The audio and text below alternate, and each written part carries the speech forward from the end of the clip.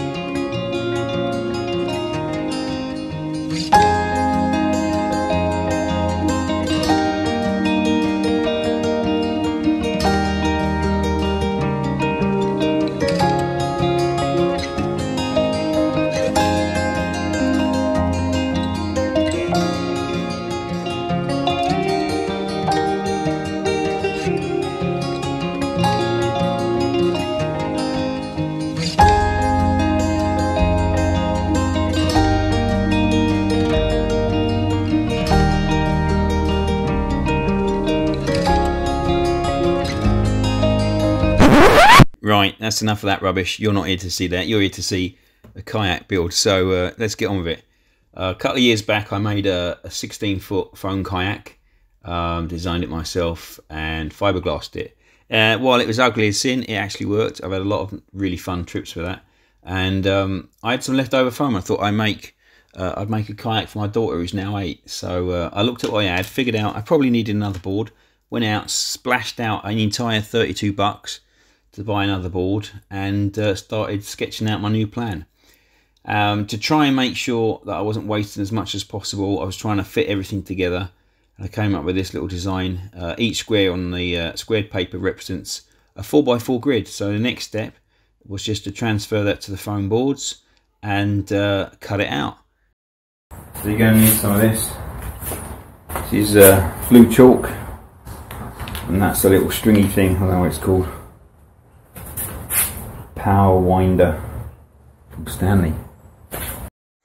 Right, so this is me using the thing I didn't know the name of, which is called a chalk line, obviously, because it makes chalk lines just to make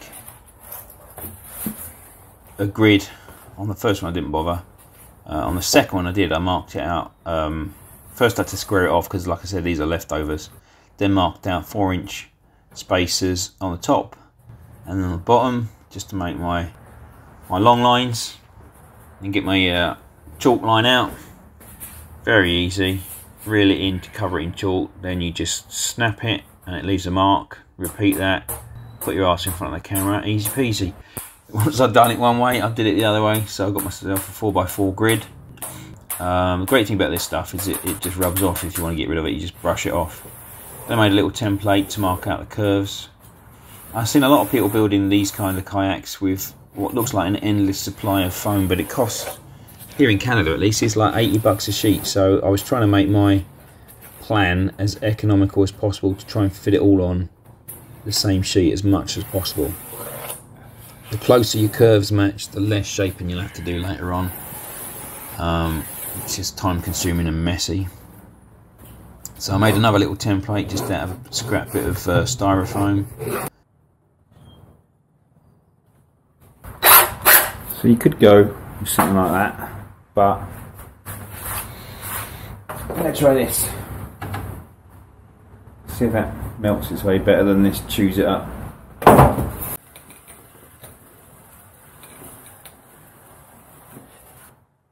Most important thing when you're building a kayak like this is you need a cup of tea once in a while. Alright, so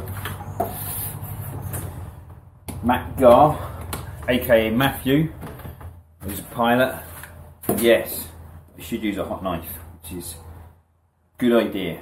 So that's why I'm using it, because you told me to. It'll probably cut this a lot better. Right, let's get back on with it.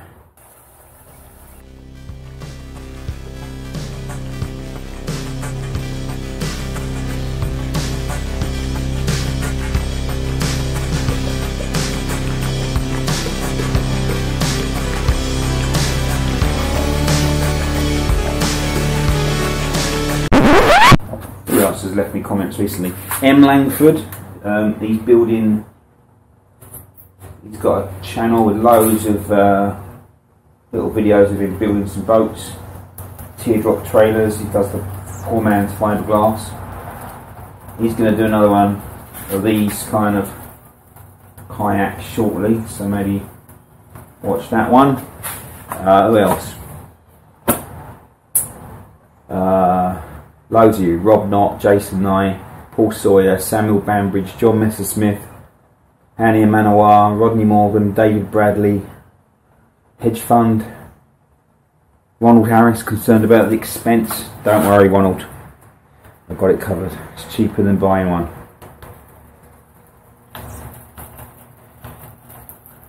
Anyway, thanks to all of you that leave comments. It's encouraging. So I've messed up this bit here.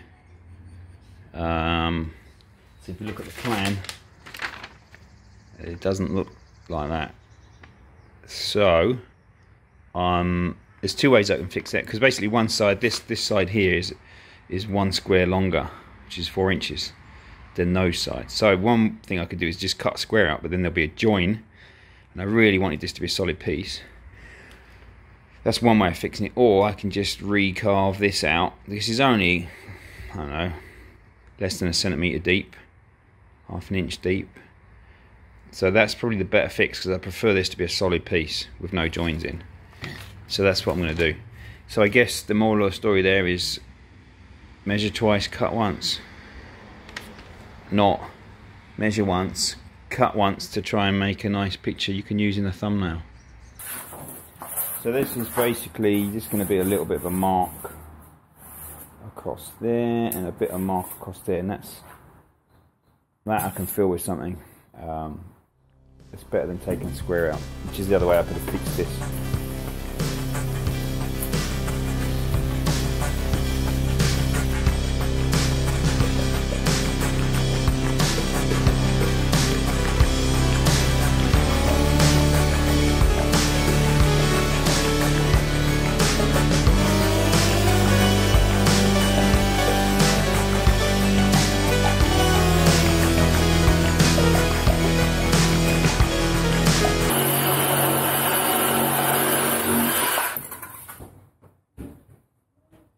I don't know, I think that might be better.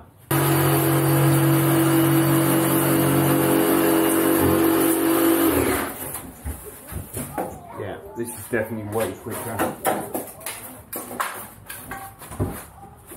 That hot knife was going to take forever. Right, I remember to set an angle on it this time. Mistake number 2.